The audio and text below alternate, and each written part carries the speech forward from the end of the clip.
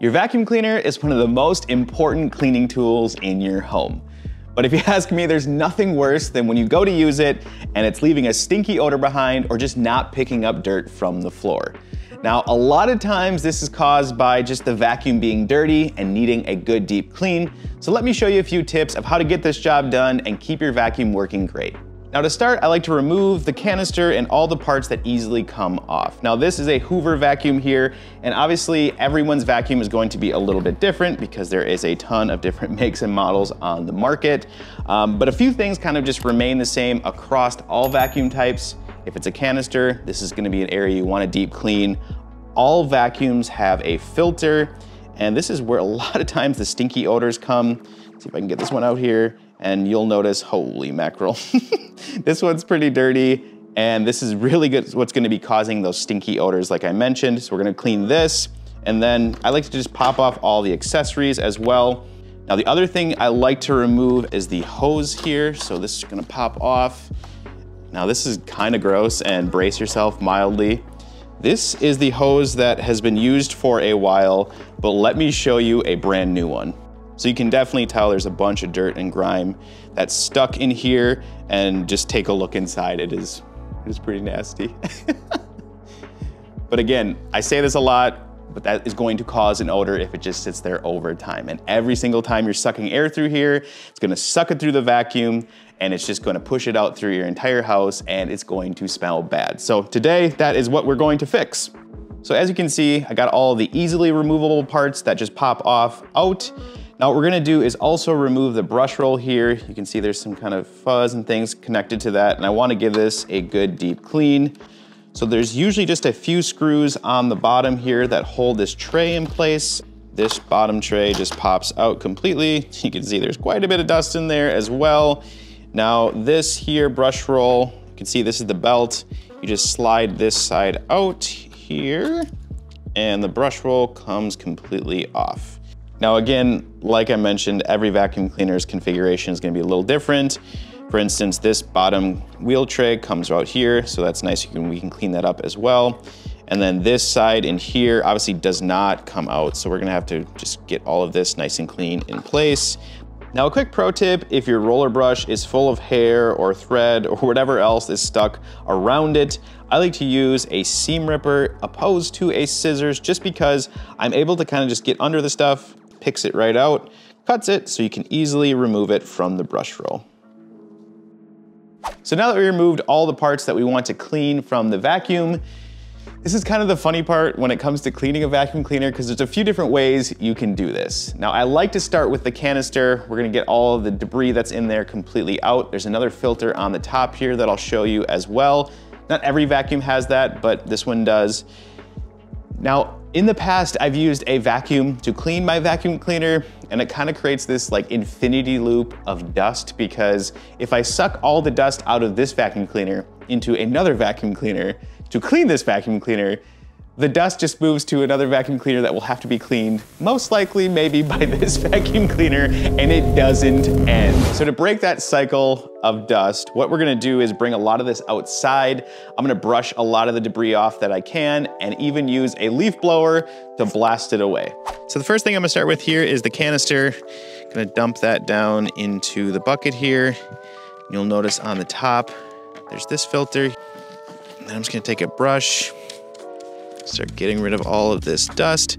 Again, I like to do this outside just because doing this inside is gonna make an absolute mess. So that way, we're not getting our house dusty too while we're trying to clean our vacuum cleaner.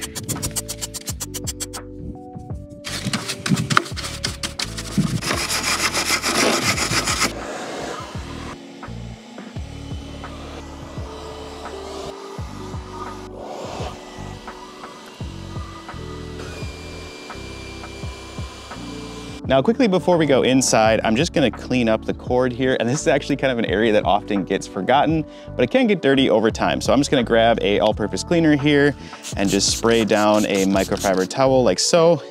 And I'm just gonna grab the cord, and then as I wrap it back up here, I'm just going to slowly but surely wipe it down, cleaning it as I go. All right, so I'm just filling up a container here with some warm water, and then I got some Dawn dish soap. Just gonna give a quick squirt in there, and then this is what we're gonna soak all of those parts that are really dirty, that need a little time to remove any remaining dirt in here. I like to use a container this size just because some of the parts are a little oblong and weird shapes, and this just fits them real nice. Now there are just a few things that I won't soak in the water here, like the roller brush or this little wheel tray, just because there's bearings and things in here that I don't want to soak and get wet. So I'll just wipe these down with a damp cloth. So as I wait for those parts to soak in the soapy water, I'm just gonna grab a damp cloth here, a little bit of all-purpose cleaner, even got some soapy water. I'm just gonna detail wipe down the entire machine here. Also gonna wipe down all those parts that I don't like to soak in the water. Now obviously you can be as detailed as you want with this. It's totally up to you. I like to kind of go the extra mile every once in a while with my vacuum cleaners just to make sure everything's nice and clean. And what I've always noticed is kind of by doing this, it just extends the life of the vacuum that much longer because that dirt and debris is not sitting in there, just slowly breaking the machine down. Obviously, it's always gonna have a level of dirt and things in it. And yes, is getting crazy deep cleaning it probably a little aggressive because the next time you use it, it's just gonna be full of dirt again.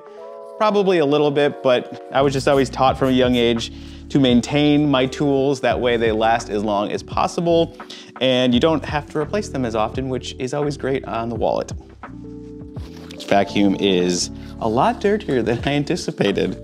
I knew it was dirty, but I didn't think it was this dirty. Okay, now one area that I noticed from time to time is obviously this tube here. You can't remove that, that's completely attached to the vacuum cleaner. Now, sometimes you'll see it comes out through the back here. So what I like to do, now if you don't have one of these, it's okay. You can kind of just like fish a microfiber towel through there with an old coat hanger like this. However, what I like to use is a dryer vent cleaner. So this is to kind of get into your dryer lint trap area there. So this just pushes right through the hose, and it's nice and bendable too, so you can see, there it is.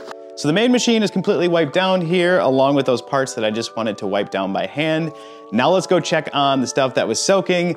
I have a feeling it's gonna be pretty nasty.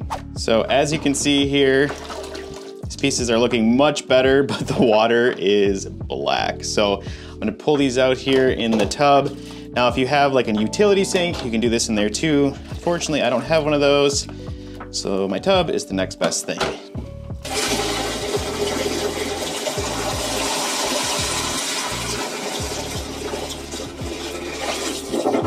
The dryer cleaner here is coming in handy because you can use it for all of the attachments, like the suction tube here. Woohoo! That was good. Oh man.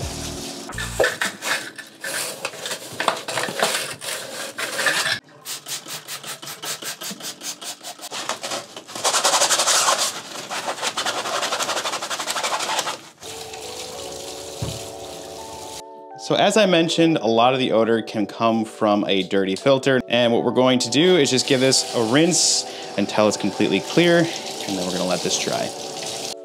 So I noticed this canister is kind of a little greasy from whatever was vacuumed up here. So I'm actually gonna use a little bit of Dawn Power Wash.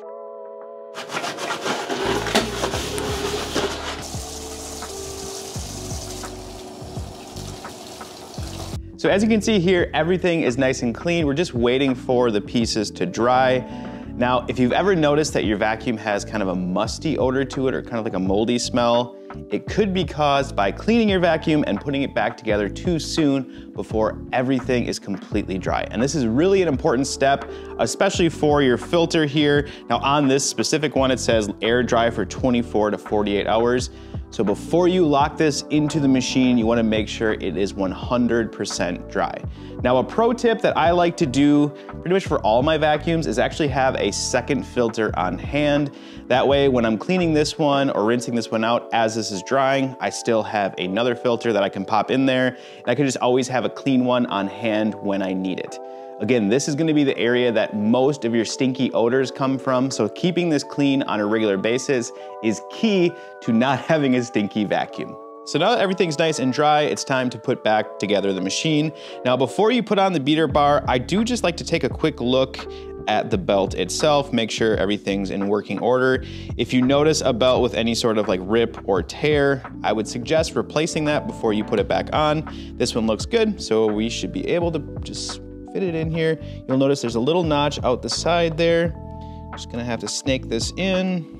So once you get the belt on the motor there, you wanna make sure that these squares fit snugly on the sides.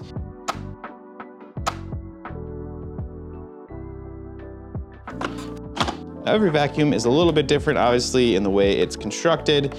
Sometimes I'll just snap a picture before I take anything apart. That way I know exactly how to put it back together. But usually it's pretty straightforward. Now for this vacuum here, there's two filters. There's this one here in the internal, and then this one here that goes on the outside.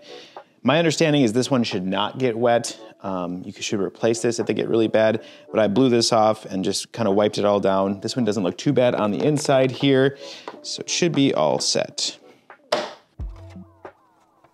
So the canister here is nice and clean, and obviously you kind of still see there's a little bit of like fogginess, haziness. And what that actually is once the dirt and things spin around in the canister, it starts to scratch away just at the plastic here. It's very common with canister vacs. Unfortunately, you can't really clean that away. It just kind of gets them a little foggy there. So taking a look here quickly at the clean hose. Now compared to where it started, this one looks so much better.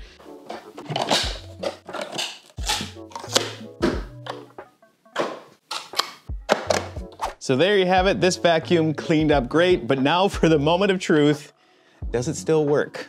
Thanks so much for watching this video. If you're new here, please consider subscribing. And if you have any cleaning questions, drop a comment below and I'll help you clean that up.